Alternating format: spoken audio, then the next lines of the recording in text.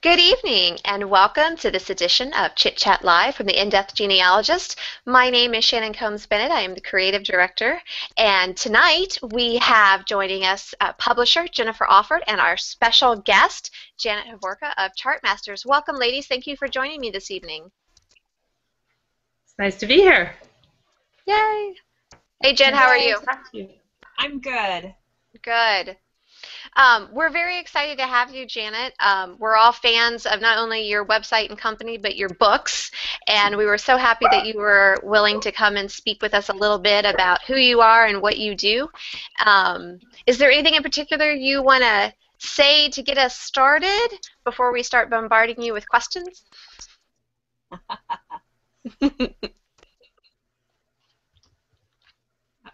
Uh-oh. Did we lose Janet? I think she's locked up. It's okay. She'll come back. For those of you who don't know Janet, we may need to stop and restart here in a minute. But for those of you who don't know her, she is the author of the Zap the Grandma Gap books and workbooks. Have you seen those, Jen?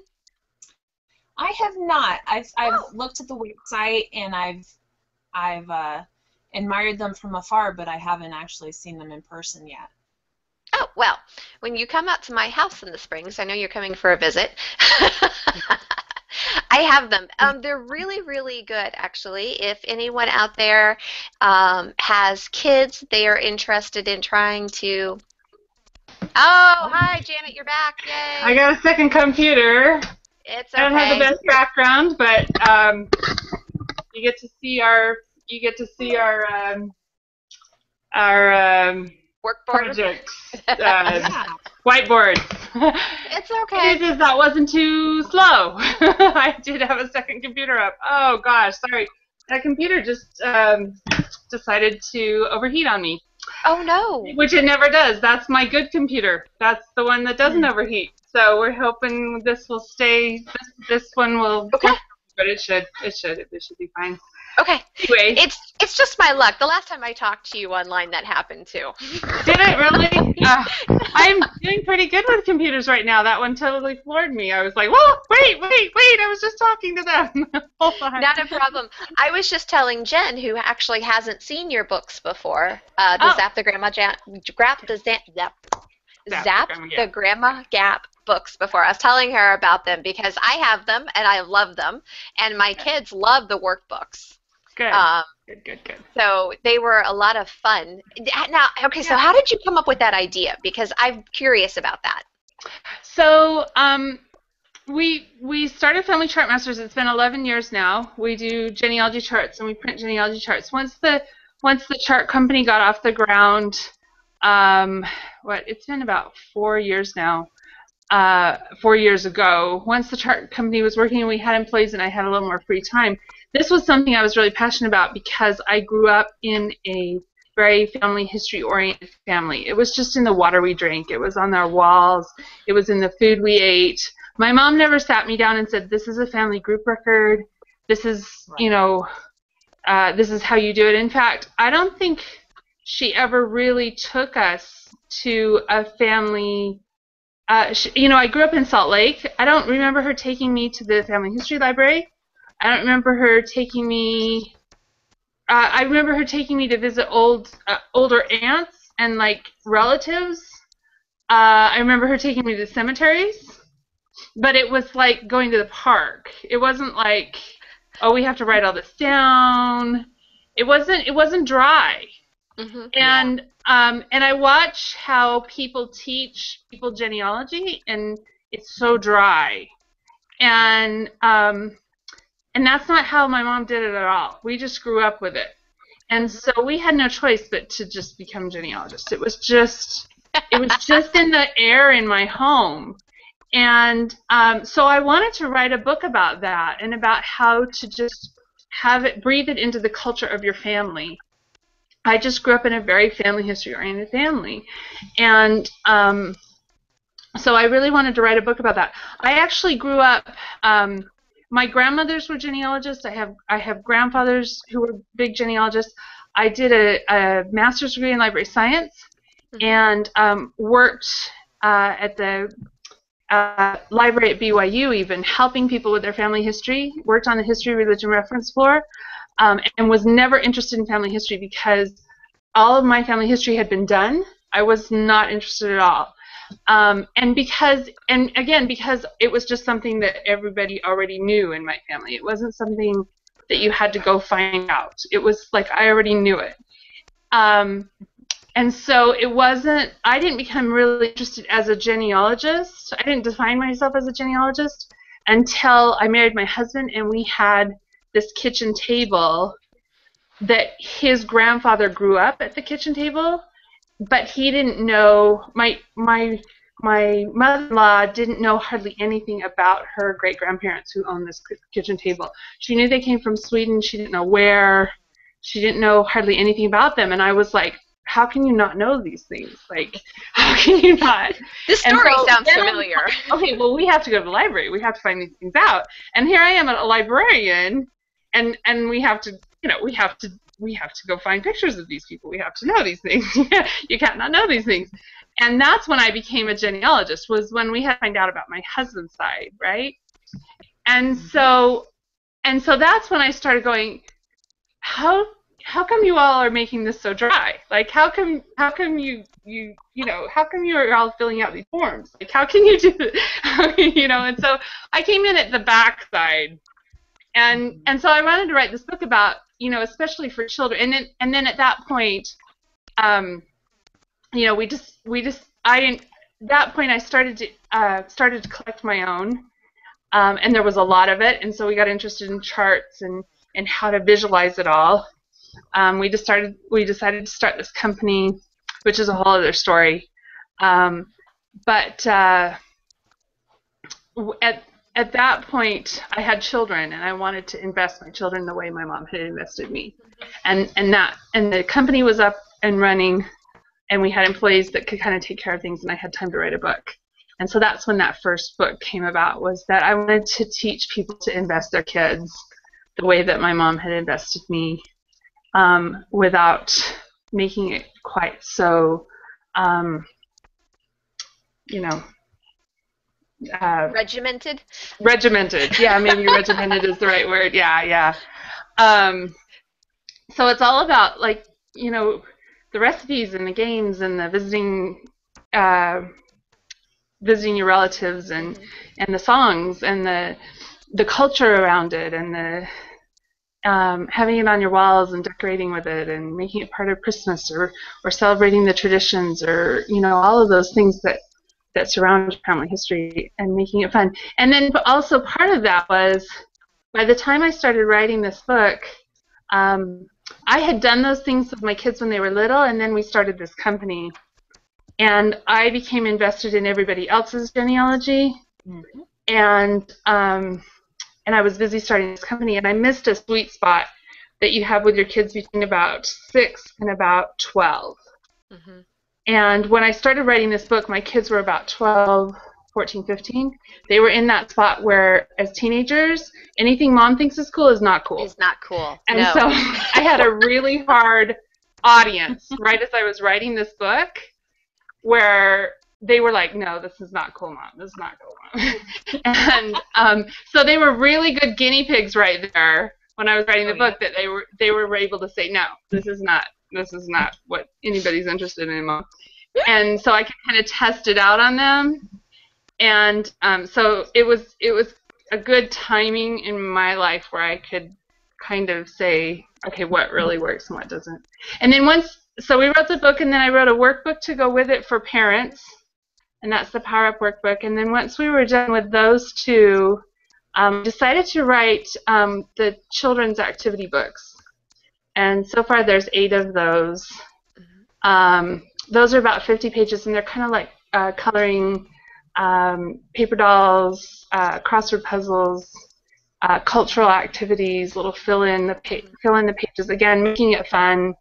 Activities, things so that your kids will come and start asking you questions instead of you, trying to tell them about it. There's German Civil War, Hang on. British. What did you say, Jen? Jenna was trying to. I'm real curious about the Jewish one. Yeah. His family is Jewish, and I saw that you had done one, and you'd actually like worked with some other Jewish genealogists to try and, make it as enriching as possible. Yeah, absolutely. Yeah, my bachelor's degree is in Near Eastern Studies. I'm really fascinated with Israel. I got to travel there, and I spent a year living in Israel, in Jerusalem. I'm fascinated with Judaism and learned Hebrew as part of my bachelor's degree. But I got a lot of help. Daniel Horowitz and now that I'm on the spot and I'm tired at the end of the day. I hate it when that happens. Okay, go grab the book. I'm going to give them credit. That's what she's doing. She's grabbing the book. I'm sure kidding. That's so funny.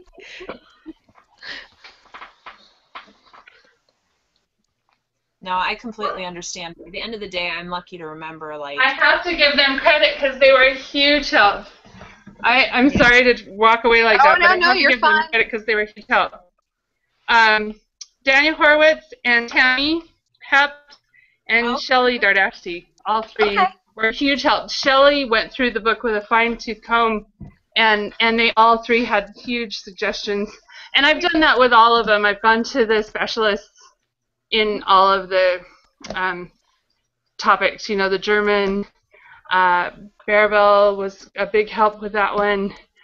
Swedish, Danish, we got some good help with that one. Cool. I'm not a specialist. Nobody can really be a specialist in all these areas, of course.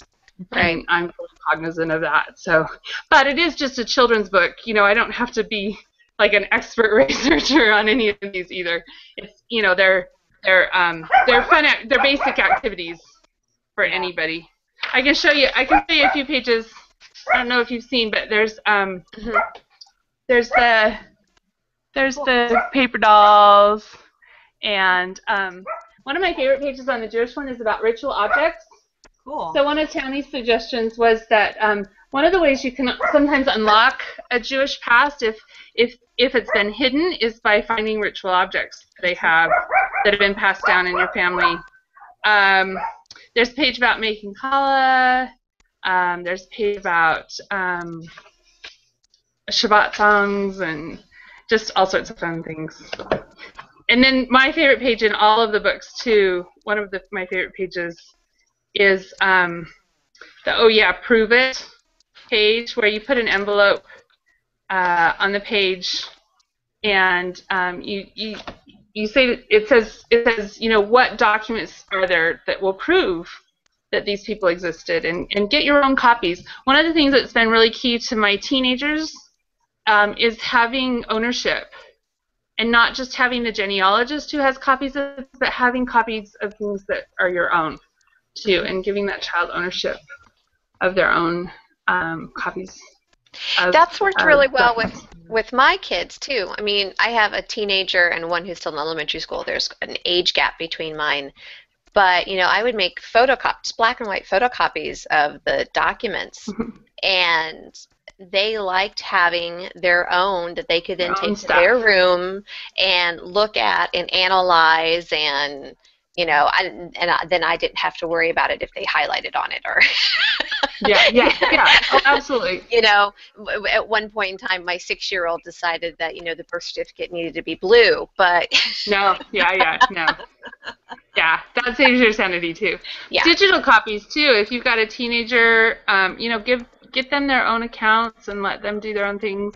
My son decided to hook some of my grandmother's research in British,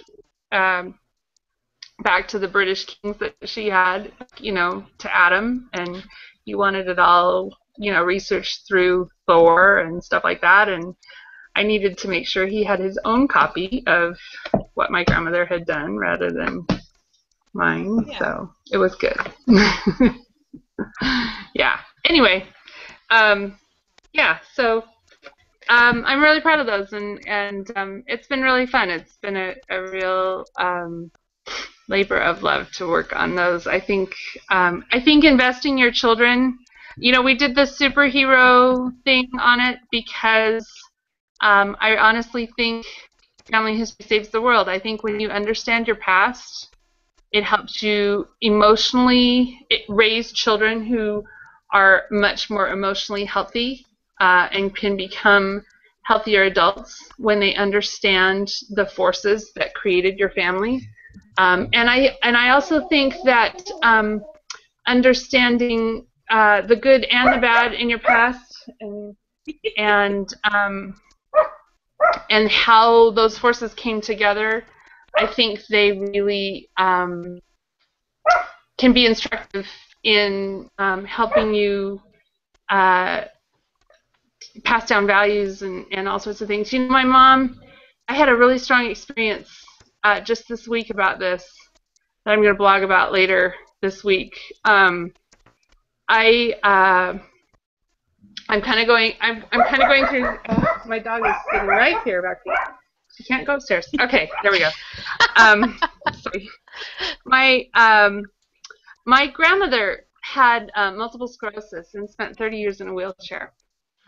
And my mom, I've written about her on my blog several times. I'm not sure how to boil this down quickly, but you'll have to read the full version on my blog later this week. I'm sorry. Let me see if I can boil it down Great quickly. plug. Make sure you give us the website. Oh, sure. I'll probably put it over on the Zap the Grandma Gap blog. I've got two blogs. I've got the Chart Chick, which is Family Chart Masters blog, and then I've got the Zap Grandma Gap blog as well. I'll probably put it on the Zap the Grandma Gap blog because it's such a great example of how understanding even the hard things in your family's life can be so instructive. And here I am at 47, just still learning so much, even from the hard things in my family's past. I was talking to my mom about the things that, at my age even, that I'm wishing I had more control over in my life, and things that I wished I was accomplishing better. Things that, you know, kind of midlife crisis stuff, just things that I wish I was getting done more, and I don't know, you know, just talking to my mom this week about stuff that I wish was different, and things that I'm still trying to change in my life, and challenges that I have,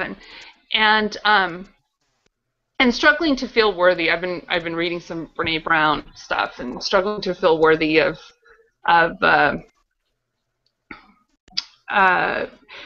think we all struggle against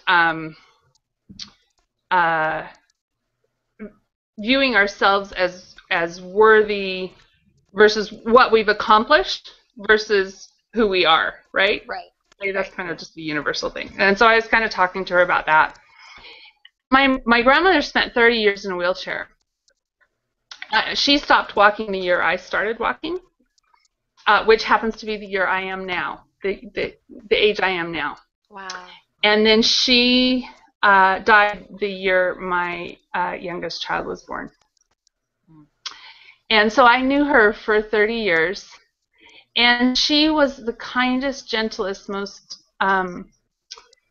most patient person I can ever imagine being on the earth. She was very, just a very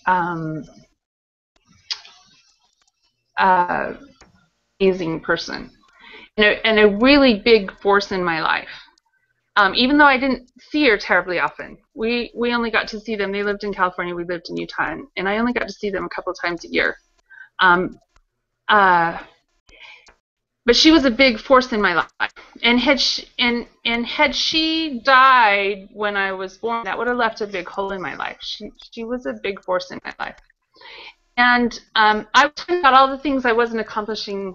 Sorry, this is not very short, but I was talking to my mom this week about all the things that I wasn't accomplishing that I wished I had, that I wish I was accomplishing right now, and how I was struggling to feel worthy because I wasn't accomplishing things I want to accomplish right now. And she said, my mom nailed me, which she often does with my grandmother, and she said, well, your grandmother spent 30 years in a wheelchair, and she was worthy. of your love, and she was worthy.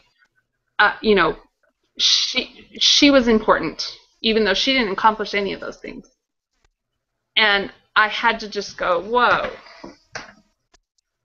You know, she was such an important force in my life, even though she didn't accomplish the things that I'm trying to accomplish, because she was just my grandma, and she was just there for me. And I don't know, my mom just taught me this huge lesson, just right there from my family history. I don't know. Again, that's the power of family history. You know, when you try to explain it to somebody else, it doesn't work. I'm sorry, it's not really working. No, it totally works, because I've done that's the my same grandma. thing. You know, that's my DNA. Right. My mom nailed it, because that's my grandma. And that's what family history does. Is that's your story. And so when you tell that story, it just sinks so much deeper, and it just when you use a family history story to teach a value or to do something like that as a grandparent or as a parent, it's the most powerful parenting tool we have, and we don't use it enough. You know, when you punctuate a story with a family history story, it resonates, and it sinks so much deeper. And so, yeah, you know, that story probably isn't coming across to you the way it came across to me from my mom. But she nailed it, you know, because that was my grandma, and it just sunk, and I went, wow, you know what? That's true. You know, I have value irrespective of what I accomplish, was the moral of the story. And well, that's one my of the mom nailed it because it had to do with my grandma. Go ahead, Jen. No, I was just going to agree that that story that you shared, you know, it resonates with everyone. Everyone has that feeling of, I'm not worthy, I'm not accomplishing all that I should be. You know, we all have our doubts in ourselves. Right. And right, everybody does. It's, you know, it's a common thing. And the main thing is, you know, look at what you have accomplished. I mean, you're doing some wonderful things by sharing genealogy with all these people. And right. people love your charts. Yeah, I'm doing okay. You don't have to worry about my mental health or anything like that. No, I'm just, Okay. It's, you know, it's a human experience. And yeah, it is.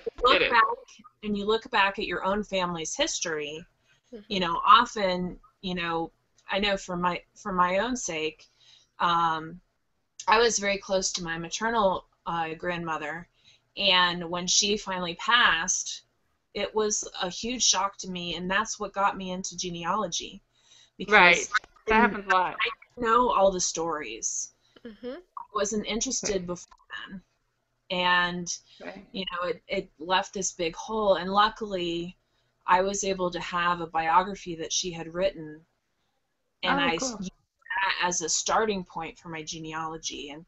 And as I've gone further and deeper into her life and what she did with her life, you know, I'm even more impressed with her, because you know, some of the tough things that she went through. Her father committed suicide when she was 13. Right. You know, these kind of things, and she was such an optimist. She was always so hopeful, and so I just cling on to that. Right. It's those struggles.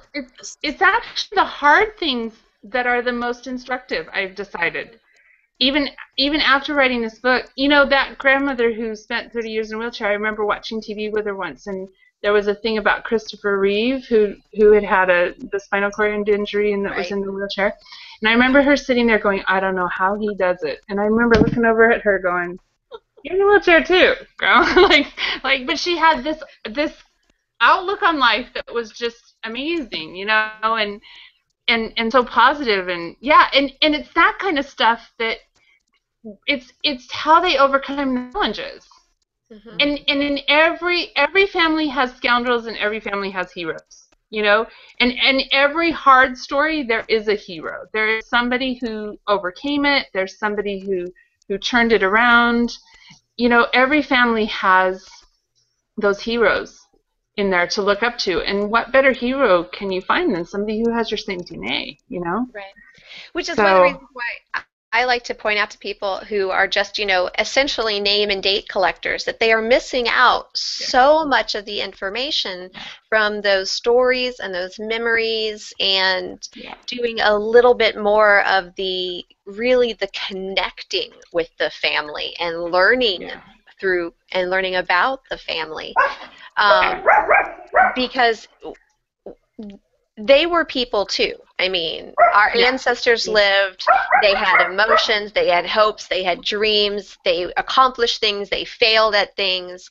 And some of those people, we will only see a small sliver of who they were, just because right, we don't have as much information now, or it right, wasn't passed right, down to us. But part of me believes that through family history, even if we only know a few bits of information about them, as long as we remember who they were and that they were a part of us, they will right, continue to go on. right. Which brings us a little bit to charts, and that Yeah. is, it's pretty amazing to be able to see the span of what comes in and creates you, though, too, right? And I Mhm. love those charts that show just how amazing it is, the pictures of the people, and we fit a lot of stories and pictures and amazing things into what fits a marriage, into what fits into the children of a family. It's so cool to be able to see, you know, the span of multiple families that come in and create new families and new generations.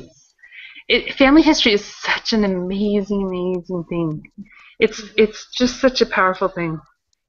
It never ceases to amaze me. So What I pretty find cool stuff for interesting you. is, yeah, it is. What I find interesting is the number of people recently who have, in the last 6 months, I've given 4 presentations on how to connect with children through genealogy. Oh, cool. And I always recommend your books, just so you Oh, know. well, thanks.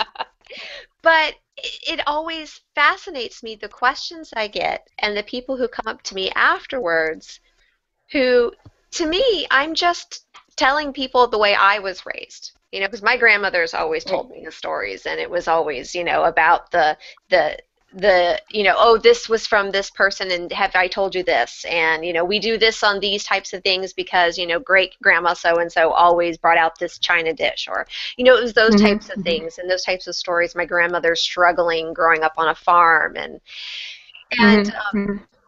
I think what I'm telling them should be, to me, is, doesn't everybody Yeah, do that?